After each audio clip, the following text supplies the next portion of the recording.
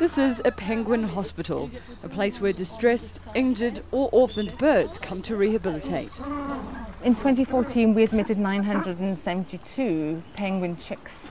Some at this facility near Cape Town are being nursed back to health. Others are permanent residents. Like Skipper, he'll never return to the wild. He's too tame. The education team are training him to be an ambassador bird, which I think he'll be amazing at. Up to 10,000 children come through here every year to learn about penguins. Other lessons are carried out over the internet. Is Skipper a boy or a girl?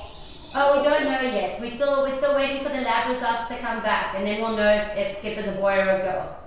Educating young generations is important because numbers of African penguins are drastically low. There are fewer than 18,000 breeding pairs left in the wild. Overfishing is one of the biggest factors behind their decline. It does mean that the adults have to travel further afield and they have to expend more energy in trying to find enough fish for themselves and their chicks. And when the tanker Treasure sank off South Africa's coast in 2000, 19,000 of the birds were affected. Most of them were saved, but oil spills remain a constant threat.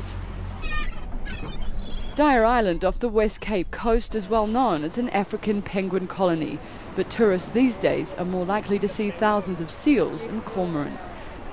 This island used to be home to hundreds of thousands of the penguins, but a combination of overfishing and oil spills means there's only about 600 breeding pairs left. In February, a new dedicated penguin rehabilitation facility opened up in Gansbaai, the closest mainland point to Dyer Island. Because with the African penguin at the moment every bird counts.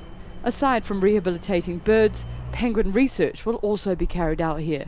The staff say we need to pay more attention to what declining numbers of bird life are telling us. Penguins are an indicator species. So they're the canaries of the sea, and we should have taken note a long time ago that there's something seriously wrong. Like so many of the world's endangered species, saving these penguins is a race against time and environmental issues, but most of all, the destruction caused by humans. Erica Wood, Al Jazeera, the Western Cape, South Africa.